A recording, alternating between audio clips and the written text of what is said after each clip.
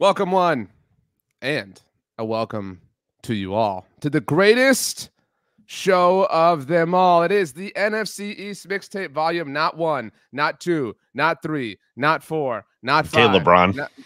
Volume 157. You can listen to us on any one of SB Nation's NFC East blog podcast networks. You can also watch us on the Bleeding Green Nation YouTube channel or the Blogging the Boys YouTube channel. If you do any of those things, you will experience in whatever fashion you decide to do so the stylings of myself, Amar Ochoa from Blogging the Boys, and the stylings of himself. He is randomly gotten from Bleeding Green Nation. Speaking of styles, he is dressed for the week. Opening day is upon us. How about those Phils that lost the World Series a couple years back?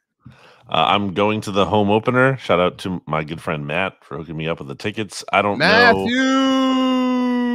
And former BGN radio host. I don't know if it's going to make it because there's rain in the forecast, but hopefully it works out. I'm excited to go at some point. Should be fun. Glad baseball is back.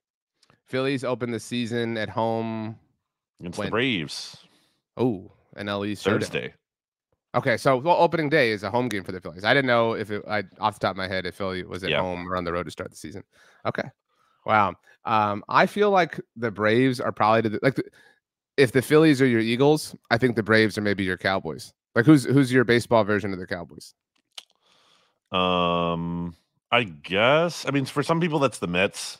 I don't like the Mets, but I also think they're kind of just they're almost like they get in their way so much. Well, maybe they're that's like the Cowboys Commanders. Corollary. Yeah, they get in their way so much. It's kind of like they're not threatening, actually. Obviously, the Braves have been like incredibly good in the regular season, and then we just beat them in the playoffs. So I don't know, but I definitely hate, if we're talking about all sports, other teams I hate the most. Cowboys number 1 probably, and then Celtics are probably right behind them at number 2. Interesting. It's I don't have an Eagles comp for my Astros because it's definitely not the Rangers. I wouldn't do that to DFW because the Eagles are my most hated team. But I don't know. Maybe the Mariners a little bit, just really? tiny bit. Yeah, there's a little bit of that kind of energy. In some. But that's such like a they're so not threatening. They're like the least threatening team. Well, there's not. I mean, I don't mean this way, but there's not really a team that's been threatening to the Astros. I mean, maybe the Rangers are that now. Obviously, they've lost 2 World Series, but I think Yankees fans would love to say that it's them, but I mean, it's not. Like it has to be a back and forth thing to be threatening and to be a rivalry, and we've discussed that many different times. And they're just. I want to hear from the listeners which team they hate the most. That isn't a football team. Right. So if it isn't the Cowboys or Eagles or Commanders or Giants, who do you hate? No football, no NFL teams, just like your other sports teams you hate the most and why. While we're here, but even though we asked them for non-football teams, what is the non-NFC East NFL team you hate the most? I mean, it kind of like comes and goes. I would say the Saints for that team for a while. Can I guess yours and you guess mine? I think that'd be fun. But I mean, obviously, I think I have an obvious answer now. Okay, what's yours? I think your answer now is the Niners. Yeah. Because of everything. So yeah, that wasn't always the case, and for the while I could see the Saints being that for a while. Maybe the Cardinals have a chance to become that, especially like a little bit of a jump. Well, I mean, if we're talking like future potential, but we'll see. It's a big leap. Yours, I don't know. That's a good question. I don't feel like you have a team because you hate it on the Broncos. So there's teams like that you kind of rip on. I don't think you necessarily definitely like hate them as a rivalry though. You just think they're stupid, so you rip on them. There's a difference there. That's true. So I don't know what that team is. Yeah, I don't really hate the Niners, even though they've owned the Cowboys, because it's just like I can't hate.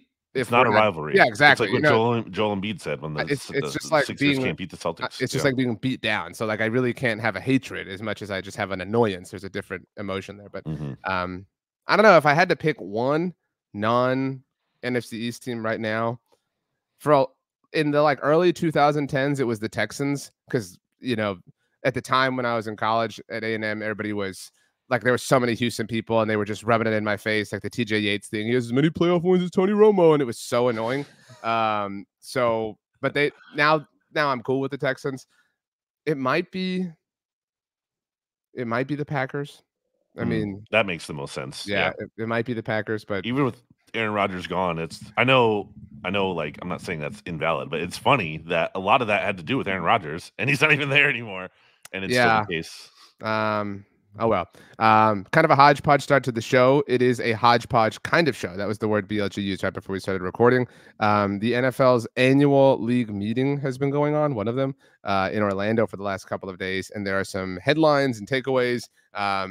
Owners and coaches and executives and dignitaries have spoken for every NFL team. We obviously have some thoughts on everything that people associated with the NFC East have said. But in an overarching perspective, we also have some rules changes. I know you'll talk about these at BGN.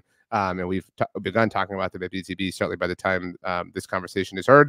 The most notable one has to do with the kickoff. And this actually was partly led by John Fossil, Dallas Cowboys special teams coordinator, one of the presenters. The proposal was passed technically on a one-year basis, but the way these things always tend to go is they say that, but it's really forever. It's the XFL rule. So the place kicker hasn't moved, correct? Like there's no movement in terms of where the place kicker lined up. It's just now you're changing where the respective kickoff teams are lining up, and you're allowing time for the receiver or the catcher to field the ball before any kind of movement can take place. Yeah, there's a good explanation of all this on sbnation.com. I put that on the BGN cover too, if you just want to go there and see it. But in any case, I like this because, and I think most people who either don't like this or don't care didn't watch the XFL, and I think that's fair. That's fine. Not everyone had to watch the XFL, but when I watched the XFL, and it's not like I watched every single game, but I saw I think I saw a touchdown return on one of these, and I was like, "Oh, that's kind of fun to see again." And in general, I liked it. I don't think it's like overly gimmicky. I think it makes sense. It's legitimately a way to make it a safer play, but still have entertainment value. So I actually think it's fine. And as I've said a number of times, I think to you or just in general on podcast over the years, what is the big deal with the NFL trying things for a year? Like if you can make pass interference challengeable for a year just to placate Sean Payton, why can't you just try most things? It's silly to me that they won't allow the Eagles 4th and 20 onside kick alternative proposal for at least a year. Just give it a year. And if it sucks, get rid of it. It's fine. Just try it. I would offer the 4th and what they amended it to 4th and 19, right, this year, whatever it was. It's 4th and 20. But I mean, there was like a proposal or something that was like, it was not an even number, is what I'm saying. But either way, I'm with you. Like, I would totally try that. And not just the Sean Payton acquiescence that we saw, and this was a good change, but the Niners acquiescence, which is part of why you hate them, the emergency third quarterback thing. I don't hate that change. I know you don't. I'm just saying you hate them partly as a result of the game in which the change partly stemmed from. So yeah, like we were willing to try that. That was a good thing. I like that idea. Excuse me. I like this idea as well because I didn't want to lose the kickoff. I don't agree with just eliminate it. I don't agree with that. Yeah, like call me, a fan of pageantry or whatever, but like I like the ceremonial part of it. I think it's good for the pacing. I think it's good to kind of like slow, just like at a show, at a concert. You go to a concert, you don't just have a band play like just all of their hits all the time. Like you can't, or even too much. Or even it's not just like continuous music. There's a break after a song and whatever, this and that.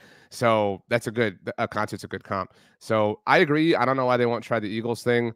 I don't know why they won't try a lot of things, but this is good. This is a good change. I'm excited to see what it ultimately yields. I'm excited individually from a Cowboys slant about how John Fossil approaches this. I don't know how much Eagles fans know about John Fossil, although he did interview for that head coaching job when it went to Nick Sirianni, along with now Eagles offensive coordinator Kellen Moore. That's got to be really awkward for Kellen, by the way. I mean, I keep thinking about that, but whatever. Anyway, former Cowboys quarterback Will Grier now in Philly. That's right. We're not talking about the Eagles here. This is the Cowboys. Well, I said he's a former Cowboys quarterback. Good. Ooh, sneaky. That was a nice little loophole. But John Fossil is elite at exploiting advantages like this. Like if there is something Howie Roseman like within the Cowboys, it is John Fossil. He will find the teeny tiny nooks and crevices or whatever that he can sort of work with. And so I'm excited to see how he does this, how he approaches this. They have Kevontae Turpin. I was going to say it's big for him. Yeah, I mean, it is a really interesting dynamic that we're going to see. The other notable changes that we saw, speaking of the emergency third quarterback, now a practice squad quarterback could be elevated an unlimited amount of times to the active game day roster for the purposes of serving as an emergency third quarterback. It'll be interesting to see who teams put there because it'll clearly be, we think you're valuable enough to where you could be our starting quarterback in an emergency upon emergencies, but we don't think you're valuable enough to protect you and put you on our active roster all the time. Well, it does So count though as one of your 2 elevations that you get per week still. it So does. I'm so, saying though, there are situations where you might want to have those 2 for in case of injuries at other positions. So it's not like it's not an automatic that you just definitely put that 3rd quarterback sure. on the practice squad. There's a lot of gymnastics that'll be associated with it. Also, on the subject of 2, you can now place 2 players on injured reserve in initial roster cutdowns from 90 to 53, and return. Excuse me. You can return 2 people from injured reserve in that process. So if you have 2 players who get hurt at training camp or preseason or whatever, you can put 2 players on IR as you trim down to 53 and return 2 at maximum. That used to just be Unlike, before where you had to have them on the original 53-man roster until waivers clear, the original round of waivers clear, and then you can put them on IR. So basically, that was like the anti-phantom IR thing, like the stash IR. Now that is you can stash people in that. You can stash 2 because you had to carry whoever you wanted to stash initially. Right. So remember when you only used to be able to return 1 person from IR period?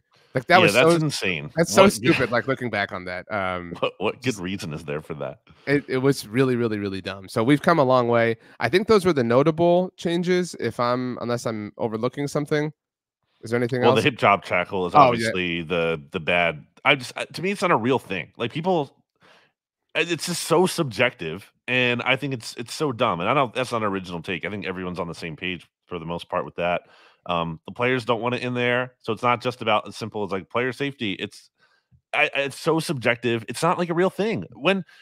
Where's anyone using that term like 5 years ago, even a couple seasons ago, 10? Like this isn't like a long-term thing. It's just like something that people started to coin as a phrase because there were some high-profile injuries.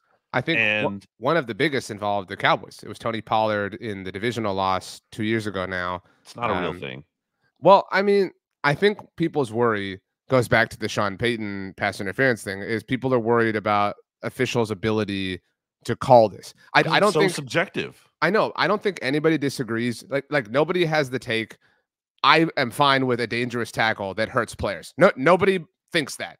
I think what everyone thinks is, okay, great. If we can get rid of dangerous tackles that are intentional and purposeful and therefore hurtful, we should. And if we can police that, then we can. But if we're just going to be policing all these things and we have no idea what's actually happening and it's all vague and it's all ambiguous and it's all subjective, it's just going to lead to horribly timed penalties that are going to swing games and swing contests one way or another.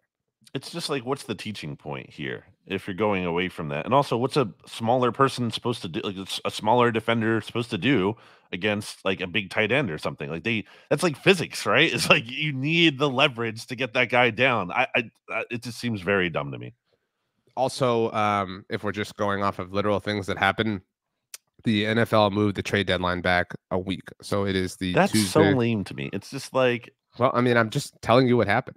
No, I understand, but it's just like that's just such a half measure. It's like very Cowboys of the NFL to just be like, it's like, oh, we're just gonna restructure $4 million of Dak Prescott's contract. It's just like either do it or don't. What is this half measure thing? Like, if you're gonna move it back a little bit more, so then it's actually significant. Like, what does 1 week really accomplish? I don't think it changes too much. I'm happy they did it. I think it should be later. There should be more of a clear buy or sell line for teams. I think that would be fun in both directions and ultimately good for teams, because I think right now, I think you would agree with this, teams tend to just stay pat.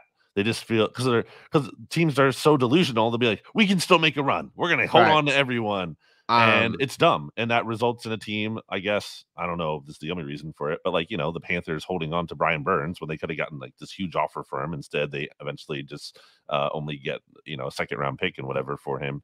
So yeah, I think it'd be good to have a better defining line on that. 2 things on this. One, to your point, really, well, I guess the only one to your point, the NFL added a week to the regular season 3 years ago. So this is really just kind of catching up. You know what I'm saying? Like this is like where it was roundabout, you know what I mean? Relative to the, a 16-game regular season. This is like the adjust for inflation. Right. Yeah. So it really isn't anything new. I would like to see some research in, so I'm going to make up numbers, but something like, research shows that week, I don't know, 14 is when, like relatively speaking in history, is when the first team is mathematically eliminated from playoff contention.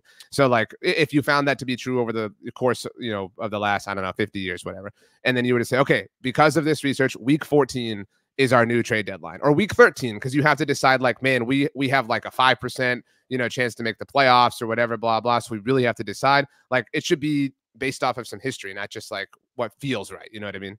Well, there's that, and there's also the context that people have done with like the different sports leagues and where where the deadline falls relative to like the percentage completed of their seasons.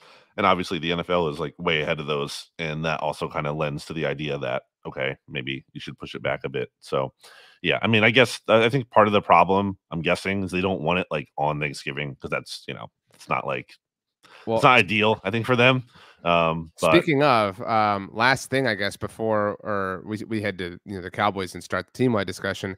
The NFL last year said, we promise we won't play on Christmas Day if it's on a Tuesday or Wednesday, and then said, oh, actually, we like totally lied because we only care about making money, and we recognize this is a big-time opportunity to make money. The Celtics be damned. So we're gonna play on Christmas Day, even though it's on a Wednesday this year. Yeah, that sucks. And the tweet I saw from Catherine Fitzgerald, who she's such an incredible beat writer for the Buffalo Bills at the Buffalo News. But the teams playing on Christmas will play on the Saturday leading into Wednesday Christmas. And she added that at this point, the NFL plans to rotate Christmas Day teams as the best games in best windows, rather than having something similar to Thanksgiving where the Lions and Cowboys always play. First of all, not the Lions and Cowboys' fault that they were visionaries a very long time ago. But second of all, this makes it seem like the NFL is going to make this an annual tradition, like regardless of day. So it's not just we're going to do it this year, it's we're going to do it all the time. And I think you agree we're probably going to get a noon game, an afternoon game, and a night game, and it'll be 6 different teams every single year. Yeah, that sucks. Do you hear Paul? Paul, hey buddy, calm down. Can you see him? I can't. Wait, I can. There he is. I can now see Paul in the most overrated safety of all time. Oh my gosh, that's untrue. That's not a picture of Troy Polamalu. So wow, what a recovery. Wow. Sorry. Yeah, I mean, it sucks. It sucks. I don't think anyone wants that, right? I mean, obviously you and I are biased. It sucks because we'd have to cover it, and that's not. And look, again, and we're grateful we get to do this job, to be clear, but like, you have to work Thanksgiving every year. That sucks for you every single year. At least I think so. I don't want to have to work Thanksgiving every single year. I don't think that's fun. I don't think that's cool. I don't think it's necessary. And I know the Christmas thing wouldn't be one team every year, but like I worked it this past year. I worked it, I think, the 2017 season. So, already twice in the span of whatever many years. It's just like, let's just chill out. It's no one's asking for it. It's the NBA, or yeah, it's totally the NBA's thing. If you want to have a game, like if you want to do it with the weekend thing, fine. If like they did last year, right, or the Monday thing, like if it's naturally around the weekend, a Saturday, Sunday, Monday, I'm fine with that. I think that's okay to do. It makes some sense. But yeah, if like you're forcing it into a Wednesday game, that's just stupid. And it's very transparently a money grab. If it falls on a normal NFL day, and I'll even put Saturdays in the month of December, because that's become a common thing. But if it falls on a Thursday, Saturday, Sunday, or Monday, you got to leave. That's fine, right? That's the shake. But that's literally more than half of the time. Yeah, because that's 4 of the 7 days. Exactly. But there's already enough Christmas opportunities. Stop. Yeah, like So, but if it falls on a Tuesday, Wednesday, or Friday, you got to leave it alone, man. Like, just be cool. By the way, I just saw a tweet from Adam Schefter. It will be 2 games that the NFL will have, so not 3.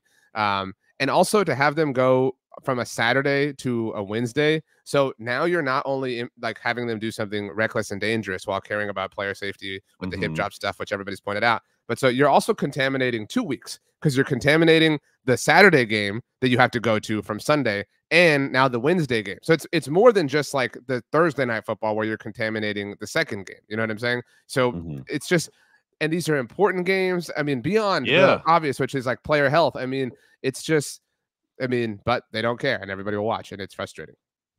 Yeah, it's like you said, they're whatever important games, and you have that, like you're saying, the mini bye. Now you're giving a team a mini bye. That could be a massive advantage or disadvantage to the other team having to play them, depending on how they schedule it out. So, yep, unnecessary and dumb.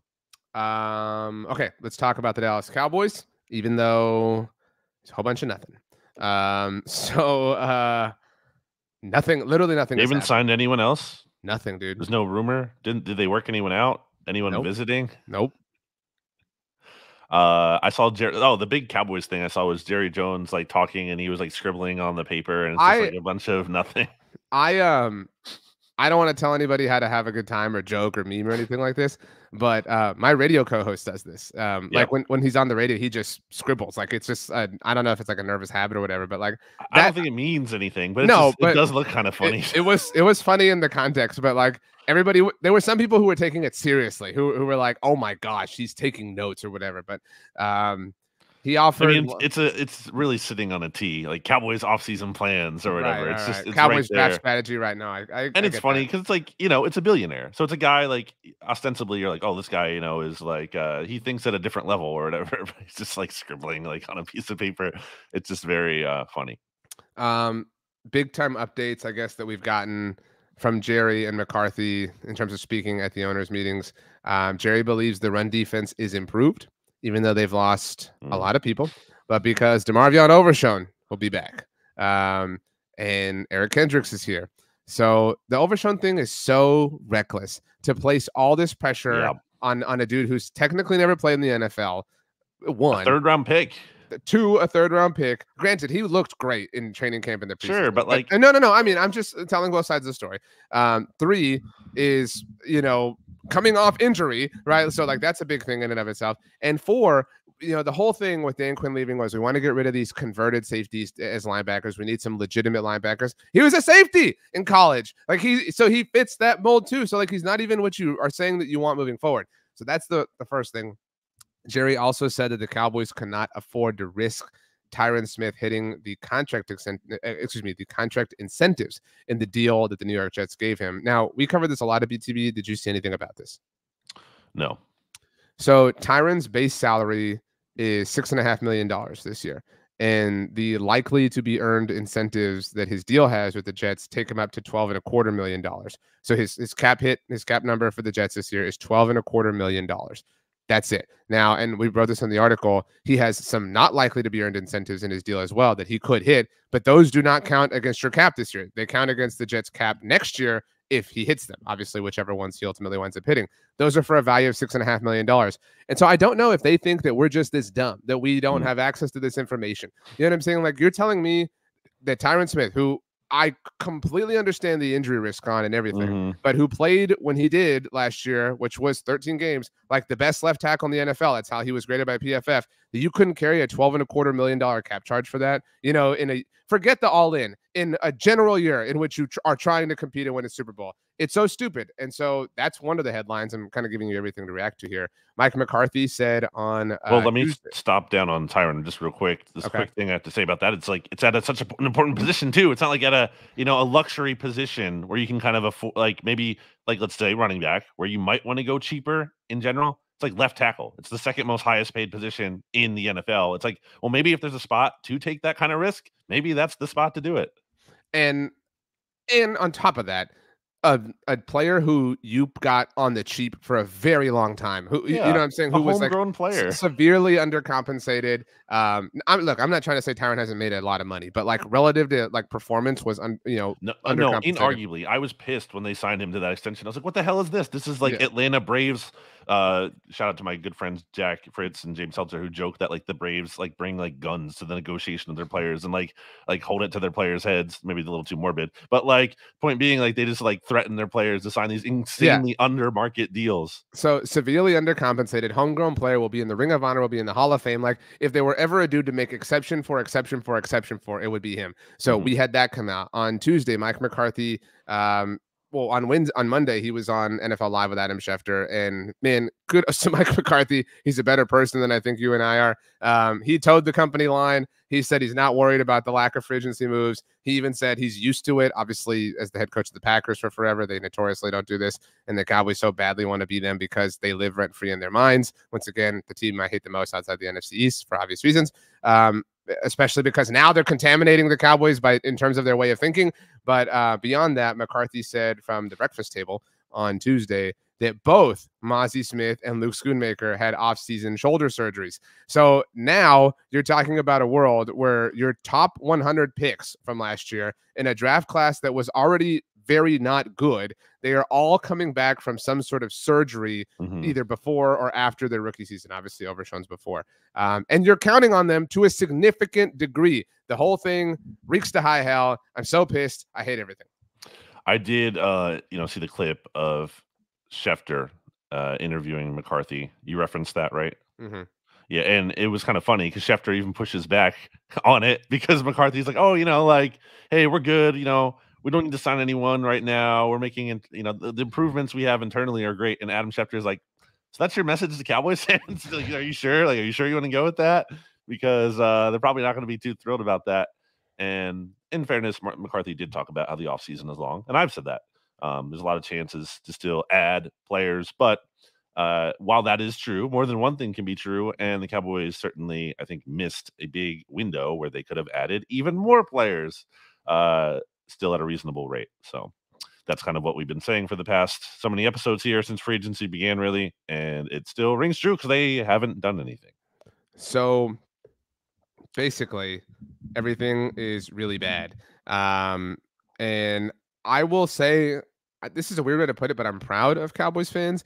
Like, and I think whenever times are bad with the Eagles, I think you would agree with this. Like, you have your homers no matter what, right? Like, you have people that are, oh, the team is right, you don't know. Like, you don't know what they're planning. Like, you're not going to trust the guys who are there every day, but you know what I mean? Like, you have that stuff no matter what. But most people are kind of have had their eyes opened a little bit this offseason. And I don't even think at this point it was the way the season ended. I think people are almost willing to forgive that, right? Like, I think people are almost willing to say, you know what, dude, it sucked. I was really mad, but it's sports. Sometimes you just lose. I think what's really, really, really pushed people is that they do not seem to care about fixing that. There was like a level of trust that, okay, you know what, we're going to give you this mulligan, but, get to work and fix it. And that they haven't done that has really upset a lot of people. And a topic that a lot of people are kind of coming around towards is how much the Cowboys spend. And I mean actual cash spend, not salary cap space. There was a great thread on Twitter from Joey Ikes, who does a podcast for us at BTB, longtime BTBer. And there was a great article on our site by the legendary OCC, who I know you love and have loved forever. I don't know if you read this article, but OCC wrote about the Cowboys cash spending basically from 2013 till now. So almost the dawn of the new CBA. There are some exceptions there. He couldn't find information for 2020. Obviously, that's a really unique year. But looking at just the last 3 years, which I think is kind of notable because the Cowboys love to hang their hats on, we've won 12 games in a row each the last 3 years, blah, blah, blah. It's been the little run they've had under Mike McCarthy. In those 3 years, where do you think the Cowboys rank in terms of total cash spending across the entire NFL? 10th. The Eagles rank 10th. They have spent $655.2 million. Oh, okay. The Giants rank 15th. They spent $636.9 million. NFL average is $627.4 million. The Commanders, this is mostly the cheap Dan Snyder era, by the way. The Commanders have spent $618.4 million. All right, that's 19th. The Cowboys are down at 30th. They have spent $534.3 million over the last America's team, baby. So forgetting the decimal, most valuable sports franchise in the world. Forgetting the decimal, just rounding. Dallas at 534, Washington at 618, NFL average at 627, the Giants at 636, over 100 million more, Philly at 655.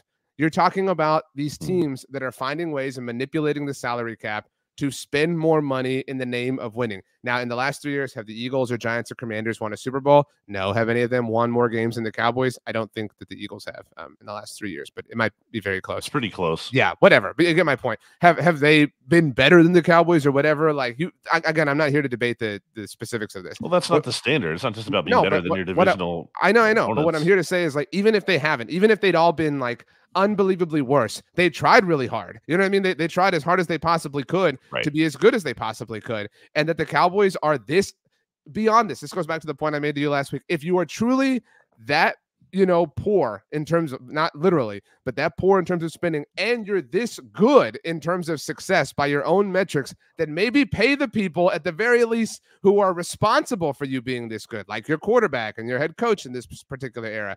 It's ridiculous, dude. It's so frustrating. And I do think a lot of people are upset with them and now believe more than ever that they view this, the Joneses, as a business and as a part of their portfolio, not as something they're trying to capitalize on from a success standpoint. Rank the NFC East owners. I don't give Jeffrey Lurie a lot of credit. when it comes to the Eagles. Like I give Howie Roseman all the credit. So like I'm not trying to take away from Jeffrey Lurie. Well, if you want to say that though, but like Jeffrey Lurie has like famously stuck by him through sure, thick and thin, and in times where he honestly probably shouldn't have, but it did work out. So it's tough to separate. I would give John Mara a lot more credit than I think you would, because I rank him. Like, I'm asking you to rank him. I'm gonna go John Mara. Number one? Yeah. What the hell? I think he really cares. I think Jeffrey Lurie cares, but he's clueless. They're clearly clueless. Well, but he's also willing to empower people, and that sometimes they're the wrong people. This is an awful ranking. Their Super Bowls are so fluky, dude. Like it's not like this. You asked for my opinion, so I'm going John Mara. Have a better opinion. I'm going Jeffrey Lurie, and then I'm going to go Jerry Jones, just because Josh Harris is so new. I can't give him above. I Jerry would say Lurie number one. And part of what you said there, the cash spending thing, if you shrink that window, how long of a window was that you said? How many years? This is just 2021, but I do think I'll send it to you. I think you would enjoy this because Philly has been at the top in the entire data set that Lars. There's a good window. I forget exactly when it is where like the Eagles are definitely like 1 or 2. They're very high up there. And that also fits the kind of what the Eagles like to do with how they handle the salary cap. Like they're willing to restructure so many contracts and take on dead money and stuff because Lurie is willing to pay that money out of pocket up front, like signing bonus, not just where the Cowboys by contrast are more interested in having it as the players earn it through a base salary, which is like it's not totally invalid, or there's pros and cons to everything. It's not like there's one right way to do it, but if you're going to be aggressive with it and you're going to try to get an edge with it, it's kind of like how the Eagles have done it anyway. So this is from the article, and again, everyone should read it. OCC wrote it at WTB. I sent it to you on Slack, BLG.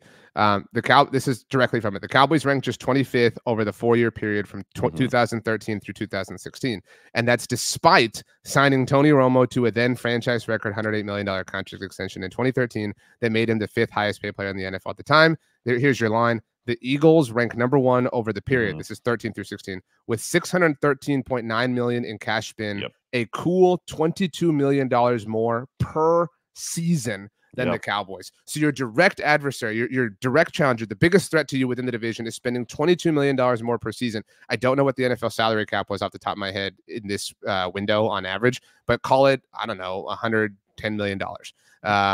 Although I don't know what it was, but I mean, but either way, that's a significant percentage of the salary cap that they're finding a way to spend more. The Cowboys view this as a budgeting tool versus teams like the Eagles, and I would put the Browns there. I would put the Vikings there. They view it as a weapon to manipulate and take advantage of. Exactly. And back to Joey's Twitter thread, which I know he was on the ticket talking about on Tuesday. This was more tinfoil hat theory. But he talked about how the Cowboys are just a part of the Joneses business portfolio, and they're probably not even the Joneses' most profitable business. And how when Jerry bought the Cowboys in the obviously late 80s, early 90s, that he sunk all of his like business equity into the team. And so from a business standpoint, in order to succeed, in order to have a positive return on investment, the Cowboys had to succeed, right? Like the Cowboys had to have success for him to have business success. And so at the time, there was a higher level of energy and a higher level of devotion, or whatever you want to call it. And they obviously had success. And that was able to be parlayed into this and this and this and more and more and more and more. And maybe other NFL owners are in buildings or in situations like that. I don't know Jeffrey Lurie's financial status, but there's definitely an NFL owner who has just the team that they own. They don't have all these other subsidiary sort of things like Jerry or Arthur Blank or Stan Kroenke or whatever the case may be. So it can just exist because, especially the Cowboys, they're this organism that sort of is now this like self-living, self-governing thing that just is so insulated by its brand and the NFL's brand that you don't have to spend. Like you can argue, and OCC did this in the article, and I'll let you react and we can move on after this. Every dollar, if you look at it as a business, spent on the Cowboys is spent way shorter than it is for every other NFL team. Right, like you think about like a dollar that the Jaguars would spend, their ownership, it goes so much farther because of what they're trying to grow. You can almost argue that spending money is losing money from a business standpoint for the Cowboys because their brand is so large relative to the entire field. Go Lurie number 1. Go Josh Harris number 2. Just by virtue by virtue of he hasn't proved yet to be terrible.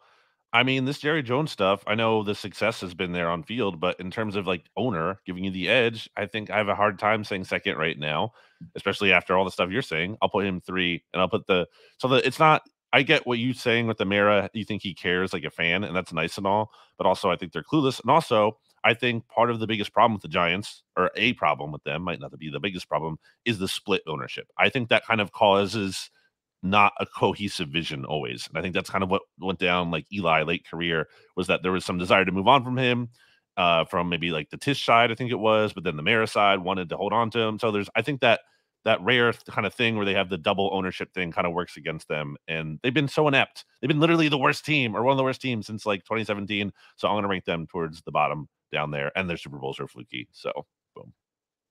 But we should probably take a break because we haven't even got to the Eagles. I'm sorry, but 1 second, and I'm going to have to try to write about this in parallel to us talking here. Ian Rappaport just tweeted right now. Cowboys did something? No. This is his tweet verbatim. The Cowboys and QB Dak Prescott have a mutual understanding of his contract situation, sources say, with no offers from Dallas despite him being in a contract year. Owner Jerry Jones said, "We are where we are, locked and loaded for this year. No indication that a deal is Dak's going to be a free agent, baby." I'm curious. He is. I mean, literally, he is. I'm not. I'm curious. You can't tag him. I know. My question is, how does this make you feel? Because if you're happy, then that's an acknowledgement that Dak is very good. Well, I think he's an idiot if he doesn't test the market. So, I mean, I think it's great if he tests the market, because then either he gets way too much money from the Cowboys or he leaves. And the Cowboys, I mean, I'll take quarterback X over like Dak in terms of there's a lot of room to go down for sure. So I think it's the worst case scenario for the Cowboys. So that's why I'm happy about it. How do you feel about it? So you're trying to say like, well, if you think this is bad news, then you think he's good. It's like weird gotcha thing. You very obviously do. No, that's not the point though. The point is it's bad news for the Cowboys, and that's the biggest deal of it.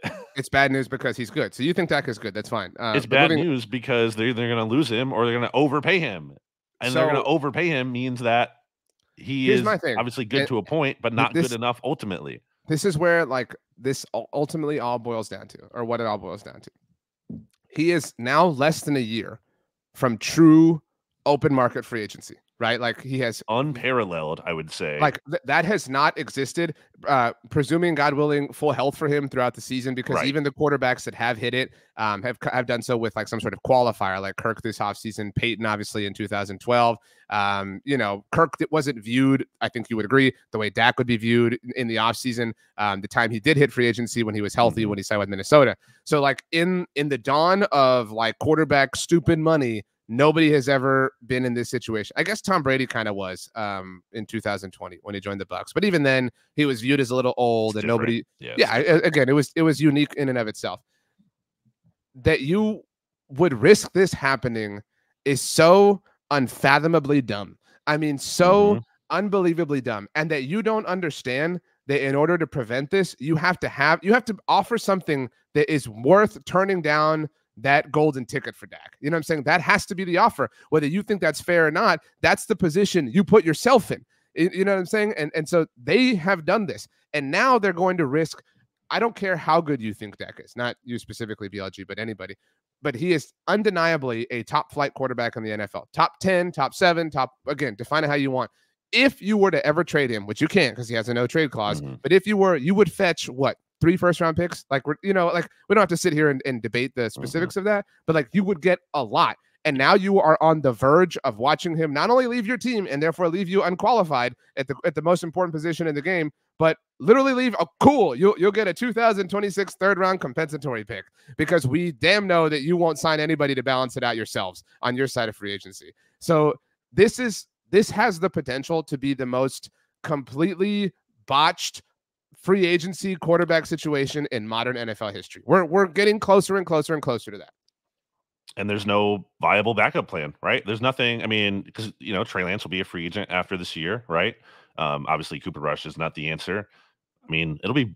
I think hearing that and the draft coming up, I don't think the Cowboys are going to like trade up to number 3 or something like crazy. But I mean, it'll be interesting to see what they do in the draft at quarterback.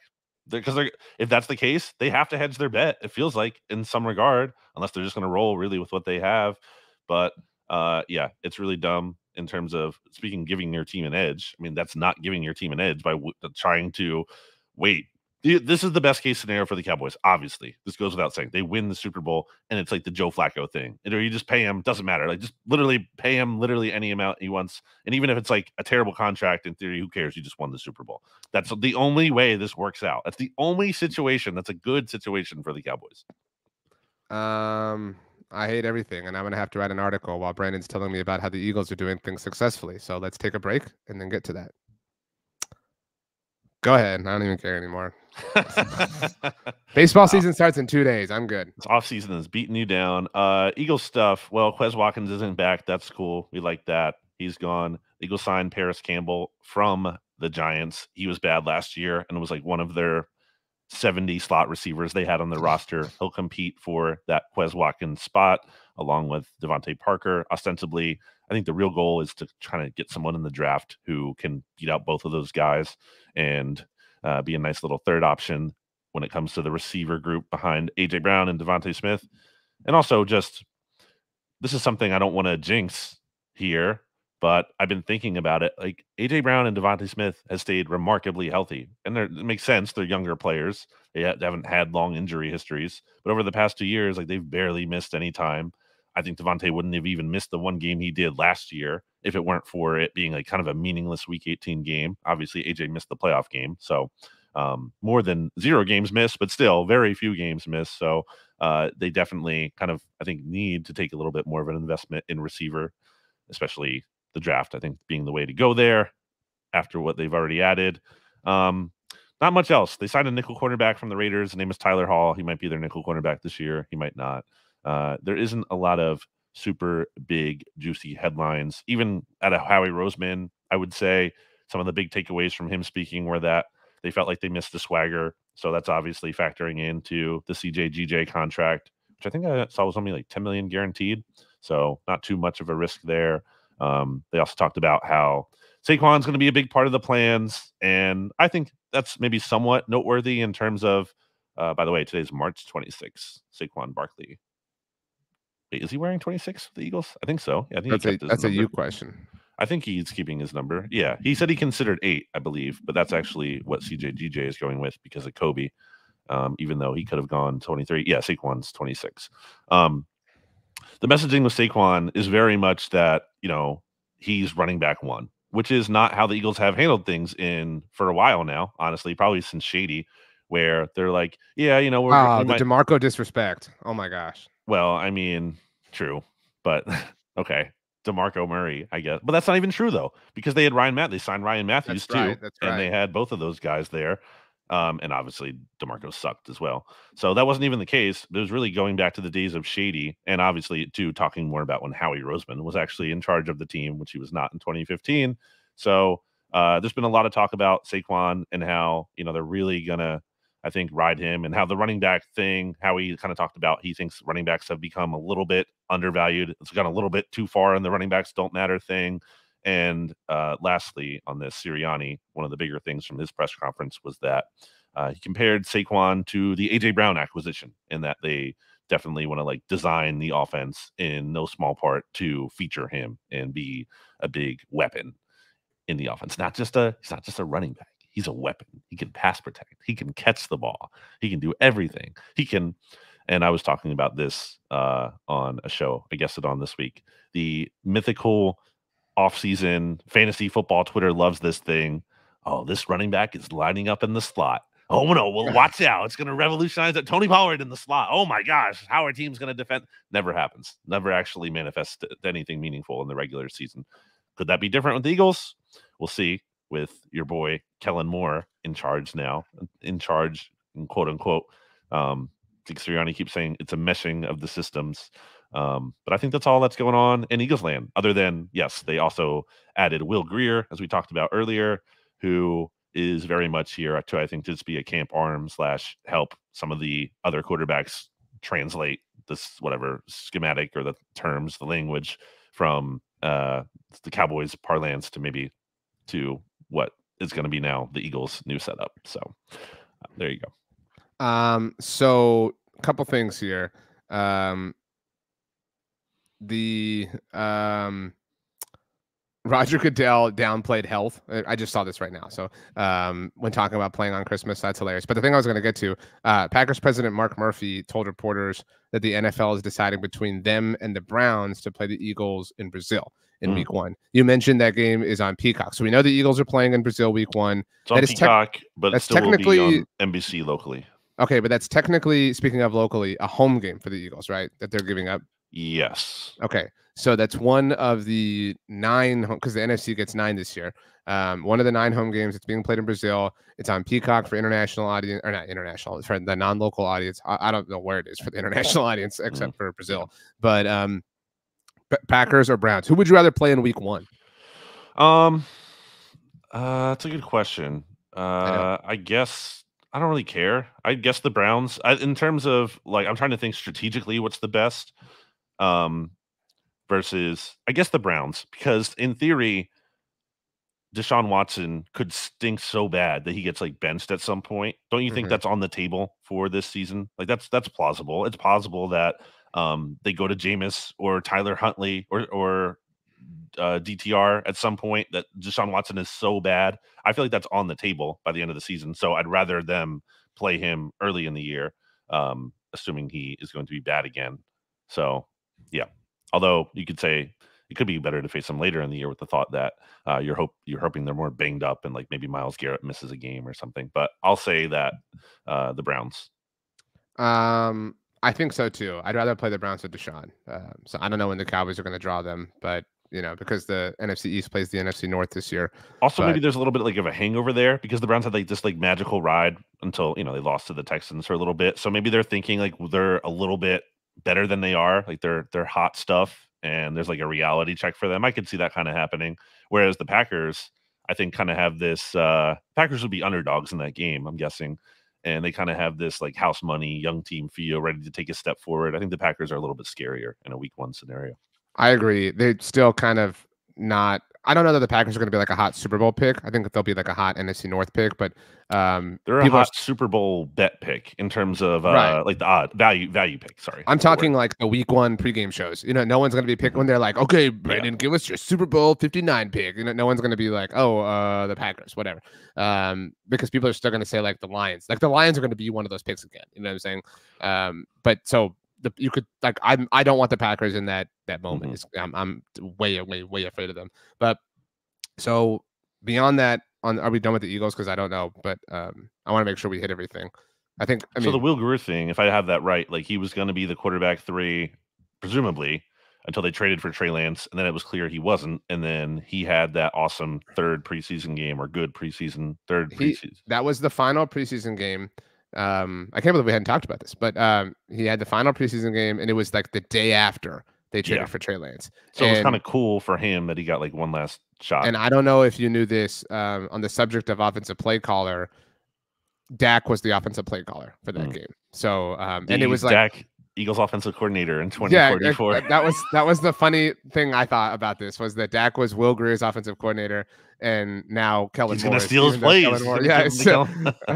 So and it was a real big bummer when Grier didn't make the Cowboys roster, just because he was really well liked, and a lot of people thought after the 21-22 season that he had a chance last year to be Cooper Rush out for the backup job, but then Cooper Rush had the run he had, and it was like, oh well, so but he's a good dude, cool guy, easy to root for. He bounced around last year after the Cowboys moved on. And so I will say it is interesting how Kellen Moore has brought in Doug Nussmeier and now Will Grier. I know I'm missing somebody else. There's another staff member. It's not like a position coach. I think it's a little bit lower, but there's another guy, from the Kellen Moore, or 2 from the Kellen Moore, the Cowboys, former Cowboys guys. So it's almost like we really want you to be Dak, Jalen. That's just go be Dak, please. That's what we all are rooting for. Okay. Anything else on the Eagles? No, I think that's it for now. We're going to hear from Jeffrey Lurie tonight, as after we're recording this podcast on Tuesday around 2:00 Eastern. So we'll see what he says, but you can stay tuned to BGN Radio for that. Giants still buzz. They could take a quarterback, trade up for a quarterback. JJ McCarthy has been connected not only to them, but also the Commanders, who we can get to obviously last. But that's kind of interesting. I saw Ed, our good friend Ed Valentine, did a mock draft where I think he does like a mock draft a week for Big Blue View. And they're not done as just, like, here's what I would do. He does them as like, here's a potential option, like a thought experiment that we should explore. So he did that with JJ McCarthy this week, and not popular from what I'm gathering with Giants fans. That post has 685 comments, RJ. So there's clearly a big heated discussion going on in the comments there on Big Blue View. The other big thing, I guess, from them is that you can do this. Brian Dable, I almost said Dan Quinn. Brian Dable, and both, I think the Maras, like John Mara too, basically pretty much they definitively said Daniel Jones is their starting quarterback, which isn't surprising to you or me, but they could have left it a little bit more open-ended, and they didn't. So, and I think that's true. Even if they do draft a quarterback, I still think they're going to give Daniel Jones one last chance because he's there anyway, and they don't necessarily feel the need to force a rookie in right away. But yeah, that's all that's going on, I think, in Giants land. Yeah. What happens to them in the draft is obviously the story of their entire season, but nothing crazy, nothing wild. You did have something you wanted to get to on the Commanders, though. That was it Tom Pelissero? Was it his quote? Yes. Speaking at the owners' meetings, basically, he was saying he was surveying what other teams, are doing. So it's not necessarily a direct Commander source, but more of that kind of, the league expects this to happen. Mm-hmm. And a lot of smokescreen stuff. Who knows? But he's saying that, JJ McCarthy could be the Commanders' guy. And, I've previously said that I think they're going to take Jaden Daniels. But also, to a bigger point, I don't think it's Drake May. That's kind of what I guess more believe in. So I'm kind of taking a half of a victory lap on that, where if it comes to pass.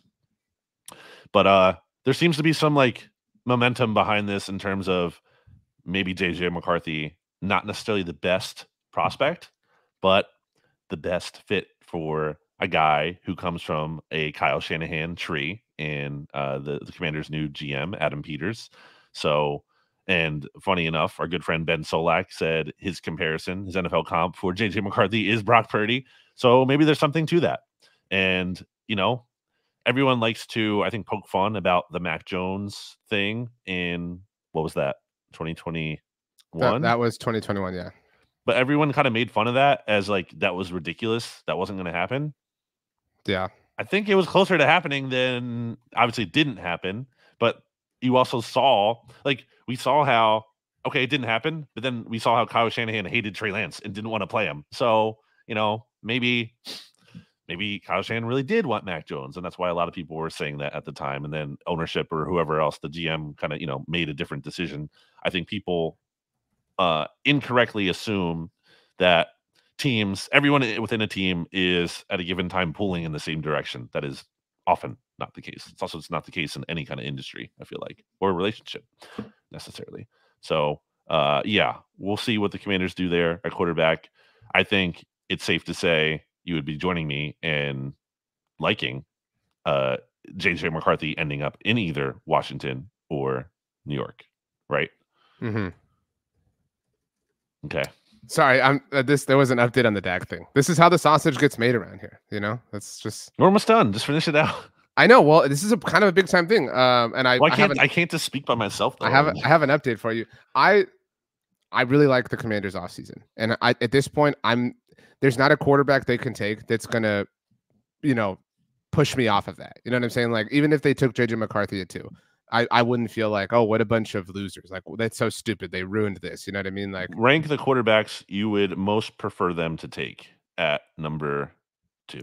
Jaden most Daniels, prefer them to take because you're not threatened by them. Jaden Daniels, JJ McCarthy, Drake May. Wow. Yeah, I think I'd have McCarthy number 1. I'm willing to be wrong on the Jaden Daniels thing, but like his frame concerns me. You know what I'm saying? Like if I was that team, like, I'm not at all denying that he has a higher ceiling than someone like JJ McCarthy, right. But I think McCarthy might have a floor. Right, exactly. And especially, it's not just like, oh, it's my first round quarterback. It's your number 2 overall quarterback. So that adds to this. So number 2 overall quarterback at a time where like this is the franchise reset. It's now. Like it's now, or not that they can't recover from it, but it could be a long time until they recover. There was actually a very, I think, honest and sobering article on Hogs Haven recently that I read about, like, what are the fair expectations for a quarterback taken at number 2? And on historical context, even they were admitting, like, it's a bit much to expect this guy to be the franchise savior, just based on history, based on how the draft goes, how quarterbacks are evaluated and turn out to be, and go to, teams that aren't very good. Like, it's a lot to expect this guy to instantly be the savior. Now, again, that can happen. The ceiling is there. You can see what a CJ Stroud does for an organization, for example, or Joe Burrow, and maybe the Commanders end up hitting on that guy. Obviously, Burrow a little less likely of a parallel because of him being the number 1 overall pick and such a dominant prospect in his final year at LSU. But yeah, I mean, that's ultimately what it comes down to. It's going to define their next era of Commanders football. All this free agency stuff is great and whatnot. They're going to be a better team. They've raised their floor. Dan Quinn is an upgrade over your favorite coach, Ron Rivera. That's fine. Doesn't really matter if they can't get the quarterback right. They're not exactly scaring anyone with Marcus Mariota back there. We've got to get out of here very soon. So a couple of quick hitting things now that we're done with the Commanders. Songs too. Exactly. My thanks to Brandon for carrying us a little bit. First, Ian Rappaport added an update to his tweet, which makes it worse. He quoted himself and said, "This appears," so like, I don't know if you agreed, but like the initial tweet seemed kind of hypothetical to me, or seemed like kind of vague. And you know what I mean? Like, it could mean the deal's coming, it could mean it's not coming, whatever. The second one makes me want to vomit. He quoted himself and said, "This appears to clear the path for Dak Prescott to test free agency in 2025. Well, I mean, it's just common sense too, right? Because if the Cowboys were going to do a restructure in an aggressive way, they would have done it by now, because that was how you get the full benefit of doing that. What's the point of doing it later? That doesn't benefit you. I agree. I mean, and what's Dak's reason to do it at that point? Like, why is it? Dak is a fool, and I thought he was dumb last time to cave when he did. He ultimately made out relatively well, but he could have made out even better if he just waited a little bit longer to test the market. And so maybe he'll cave again, much to the delight of Cowboys fans. But at this point, it just feels like there's no good reason to, because he enters free agency next year, and even if it's a deal that he gets from the Cowboys, it's going to be an awesome deal for him. Okay, so that's that. Next thing, then we'll do songs. There was a report that the in-season Hard Knocks this year will be centered on a division, not a specific team, because it's kind of falling flat. Come on, it's division to pick. So NFL. If it is the NFC East, do we have to commit to like live shows or something, like live breakdowns after the episodes or something? I think so. I think we have to do. I mean, yeah. Yeah. So I believe those air on Tuesdays. So what's the point of this podcast if we don't do that? Yeah. So if I'm right and they air Tuesdays and it's the NFC East, I think starting those weeks in the NFL season, we would push our show to being a live one for as long as the episodes run, like the 6 weeks or whatever. It out. We could do shorter episodes. Depends on what we're getting content wise, if it's actually any good. But yeah, I think we kind of have to. Okay, let's do songs and get out of here. Rachel got hers submitted very, very early because she is the best. And I'm pulling it up right now. She went with Dance the Night by Dua Lipa. And you added an exclamation emoji. Yeah, I like a Dua Lipa. I can't say like I know all of her discography. I'm not like an expert or anything. But I like her. I like her music. So boom. I'm gonna go with a song that plays at a lot of San Antonio Spurs games. The Spurs who won without Wemby on Tuesday night. Okay, who cares? Well, I do, because I have to assign my sports energy somewhere right now, and it's definitely not the Cowboys. I'm going with "Let's Get Loud" by Jennifer Lopez. Wow. I'm gonna break from theme of Latin artist to go with Taking Back Sundays. Great romances of the 20th century, specifically the demo version, because the demo version has this spoken intro that I think is a great addition to the song. It is not on their actual album, so I'll find a way to send that to you. Okay. It is available on Spotify as well, so it's out there. It shouldn't be impossible to find, but it's such a long title that it's hard to see like demo version at the end. You know what I mean? Like, you're not seeing like, it's not like a one song title and then you see demo after it, so you kind of have to like let it scroll to see the whole thing. So anyway, yeah, finally good to get some Taking Back Sunday representation on the playlist here. So I'm going to go with that song. I hate everything and everyone, and our good friend Holden loves your misery, by the way. He is this is my last thing, and then we can go. Him. I meant to ask you last week. I know it feeds him, and Holden runs whenever he has misery. He's not even, doesn't have enough honor to face the fight. He does. That's okay. But so is this like this? I think all Cowboys fans are curious. Is this enjoyable? Because what it feels like to me is when the Cowboys played the Eagles the second time, and you were so like down. You were like, I'm not even like into this. Like the Eagles are going to lose, and like they're going to fall apart, and obviously all that stuff happened.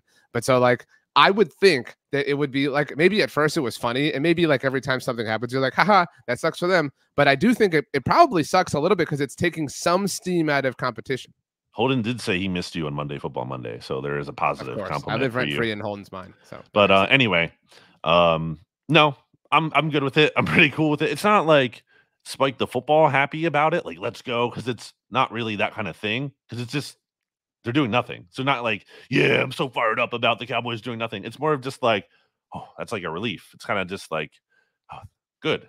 They're not making a trade. There isn't some kind of big thing popping up now. Watch me jinx it here. I was actually looking at the Cowboys transactions because for some reason in my head, I thought they kind of like waited out the market a little bit and got Stephon Gilmore and Brandon Cooks like in April or later. That wasn't even true. I was looking at it was early. It was like the first week of free agency last March 19th for Brandon Cooks, and then Gilmore, it was like 2 days later. Yeah, Gilmore. Yeah, it was actually right near the start of free agency. So, and then after that, you know what the Cowboys did after that? Like almost nothing. Like they re-signed Jonathan Hankins. And I'm looking at all of their other moves after that, and basically basically the whole rest of the summer they did nothing. So just based on precedent, it's not like, well, don't worry because we're gonna make some moves later, like the Eagles do when they traded for CJ like right before the season, or made some moves in training, like signed Zach Cunningham in training camp, whatever. Cowboys don't have a history of doing that. They did sign Malik Hooker in training camp a couple years ago, and then they signed him to an extension last year during camp. They brought in Brett Maher, Kevontae Turpin, Anthony Barr. Like they brought in a handful of dudes, but Alfred Morris once upon a time. But this is so dumb. They are making me, I'm being serious. I was telling stats, they are making me like football less. So that's great. That's music to my ears. Speaking of songs, let's leave and the perfect ballad. As we do, say whatever you want. I really don't care. Whatever I want, I don't really care. It doesn't matter. Blah blah blah.